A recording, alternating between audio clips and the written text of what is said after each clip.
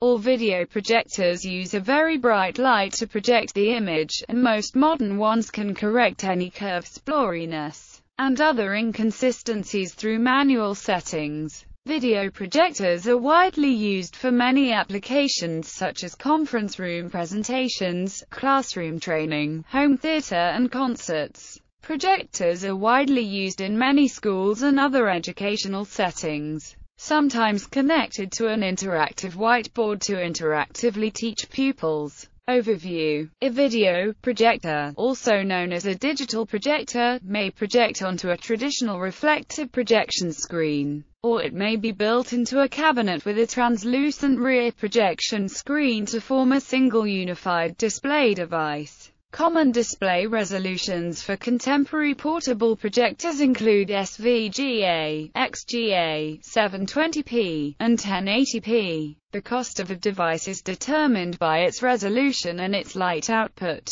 A projector with a higher light output is required for a larger screen or for a room with a larger amount of ambient light.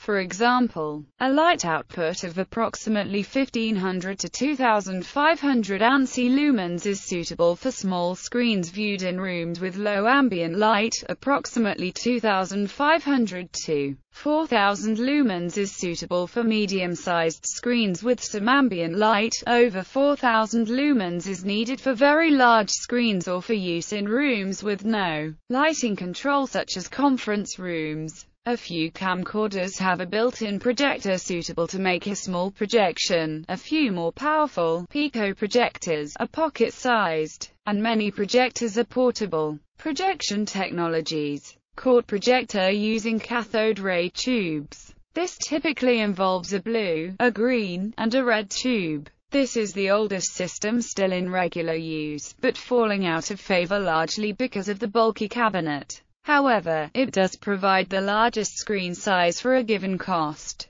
This also covers 3-tube home models which, while bulky, can be moved. LCD projector using LCD light gates. This is the simplest system, making it one of the most common and affordable for home theaters and business use. Its most common problem is a visible screen door or pixelation effect, although recent advances have reduced the severity of this effect. DLP projector using Texas Instruments DLP technology. This uses 1, 2, or 3 microfabricated light valves called digital micro-mirror devices. The single and double DMD versions use rotating color wheels in time with the mirror refreshes to modulate color. The most common problem with the single or 2 DMD varieties is a visible rainbow, which some people perceive when moving their eyes. More recent projectors with higher speed and otherwise optimized color wheels have lessened this effect. Systems with 3 DMDs never have this problem, as they display each primary color simultaneously. LCOS projectors. Such projectors often process light in the Fourier domain, which enables correction of optical aberrations using Zernicke polynomials.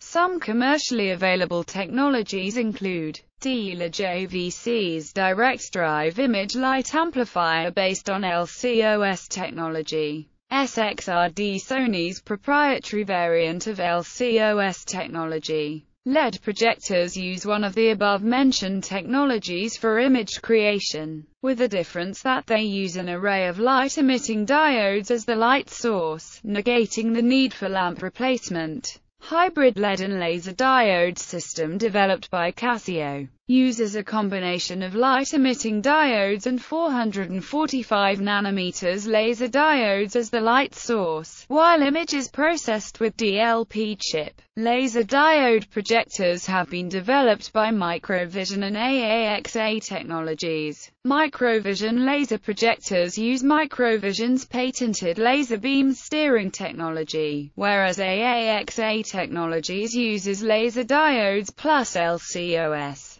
Obsolete technologies IDOF or oil film projectors. Lear light valves. Schmidt port, developed by Kloss Video. TAL area oil film projectors. Do-it-yourself video projectors. With a growing do-it-yourself community and an increasing interest in low-cost devices, Some hobbyists have endeavored to build their own projectors from kits, source components, or from scratch. Through the internet, the community is now able to obtain plans to construct DIY video projectors. There is a growing trend toward building them for domestic requirements and classroom use. The DIY projectors are now being used both in developed countries and in developing countries in the interest of providing education as well as for entertainment purposes.